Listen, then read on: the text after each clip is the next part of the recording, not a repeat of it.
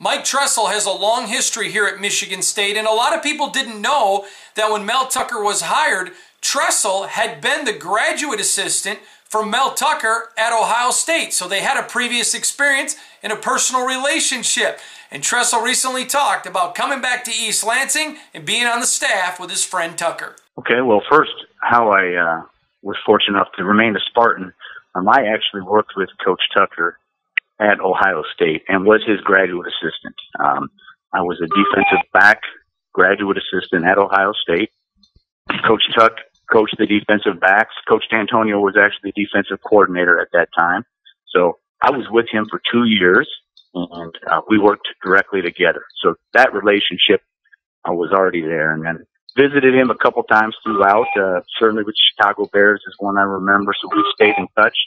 And like I said, fortunately, I'm a Spartan. I bleed green, so I'm glad he wanted me to stick around.